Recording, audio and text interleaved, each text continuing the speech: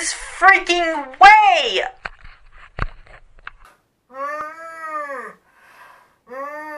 It's 1 a.m. What did I just watch and what am I doing with my life?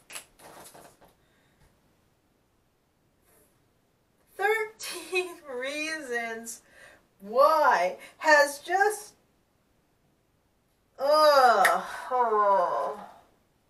Episode 1. So, we find out that Bryce Walker is mysteriously missing. Ooh, but if you watch the trailers, you know he's dead. Or, you know, he's gonna be dead between now and the last episode. Or we're gonna find out that he's dead. We know he's dead. And we're wondering, all the other kids are wondering, why is Bryce missing? And also, apparently, the principal is his mother. Was that new information? I don't remember. So, we are introduced to the new girl.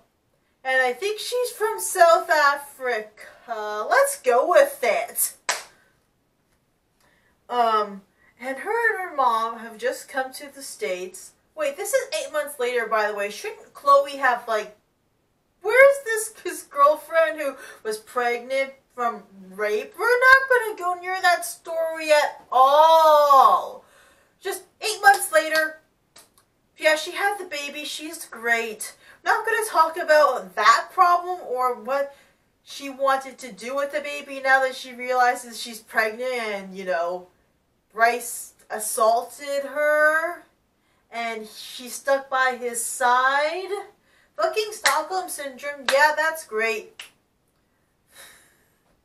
So we find out that, you know, this girl has been kind of spying on Bryce through her mother, who's a nurse for senior citizens in their home, and she comes making home visits to Bryce's grandfather, let's go with grandfather, whatever. And there's this scene that looks like it's freaking pulled out of the slavery times, or like just after slavery times, where black women were hired by rich white households to be like underpaid housemaids. I know I'm being completely politically incorrect, and I'm white as snow, so do something about it. And this picture looks like it's freaking pulled out right out of that time. Like, seriously, it's kind of eerie to see this. It's like something out of the freaking Help! Yeah, that movie. It's just kind of creepy, that scene where she's walking in with her dress that looks like it's from the freaking 1950s and asks the woman if she's doing okay or how we can help her. And it's like, gah. It's just unsettling to see these images. Maybe I'm reading way too much into this because I'm not woke enough for a society, but that's a black stereotype right there, isn't it? So we find out that, you know, this girl's been spying on Bryce and his family because the mother kind of lets her daughter go swimming in their pool. Yeah, like, the rich white woman's gonna let their daughter, who's like an intercity girl, who's kind of like middle class and her place doesn't have a pool because she can't afford it, and her mom is like immigrating around and stuff. And so, yeah, like, does this not feel weird to people at all? Especially if you, like, grew up in the ghetto? It's like, yeah, let my poor, underprivileged daughter swim in your fancy schmancy pool. Of course she can. And that image there, you don't really realize it's her in the one-piece swimsuit and the bathing cap. You actually probably think it's someone a lot younger. And the way they frame it, it's more like Oh, they're trying to show a softer side to Bryce Walker. He teaches kids to swim. That's literally what it felt like until I realized, oh wait, this is actually that 17-year-old girl that I told you about. A lot of these kids just come off as fucking autistic. Not that they actually are autistic, but the way they're written is just kind of flat. And like, she's super observant of people around, and she tries to form conclusions of people's personalities from observing them. Like, this girl's just kind of awkward and weird. Oof. Oof.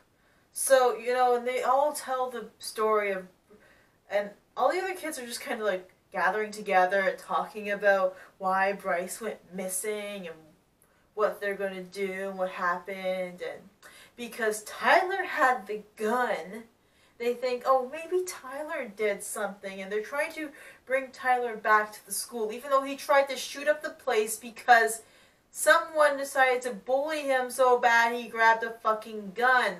Ugh. Like, what is this trying to teach kids here at all? Because you bullied a girl into suicide, your answer is to go kill yourself now. Yes, that's right. This is my prediction. Bryce Walker killed himself. It's kind of written girls, and you like bully people and harass people, and you freaking drove a girl to suicide. Well, a lot of things drove that girl to suicide, but whatever. You think that the answer that people need to hear is, oh, he should just kill himself. Like, that is the ultimate redemption for this for this character? Like, I know Bryce is probably irredeemable, but they should at least, like, have him go to freaking prison. He gets off scot-free, and his decision is to go kill himself?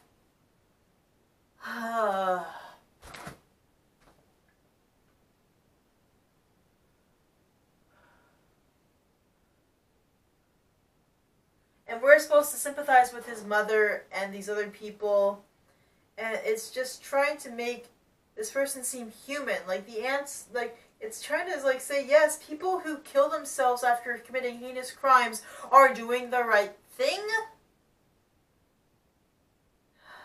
Just,